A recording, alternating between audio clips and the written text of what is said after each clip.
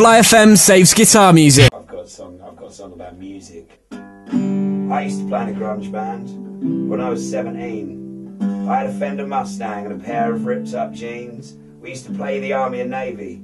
We did a load of gigs. We got a bit of a following back in sunny old Essex. Well, it wasn't quite Seattle, but we thought that it was cool. And I had a fucking great time throwing my guitar against the wall. Yeah, I love Nirvana. In 1995, it had been about a year or so since Kurt Cobain had died. But history repeats itself and fashion turns around, and they've invented a genre called new grunge now. After new metal, new rave, and even new folk, you can pigeonhole the music, but the music never stops.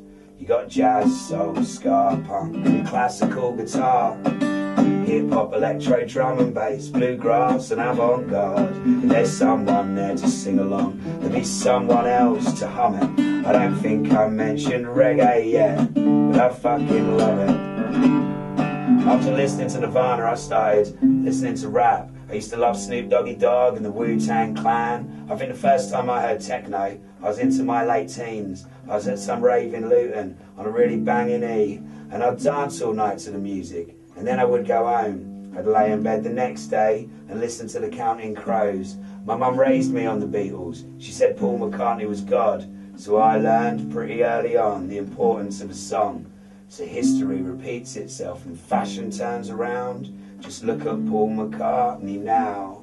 Well, you got rock and pop, rock and roll, rockin' rockabilly. You got Detroit house and acid house, Britpop and indie. There's someone there to sing along, there'll be someone else to hum it. I don't think I mentioned reggae yet, but I really like it.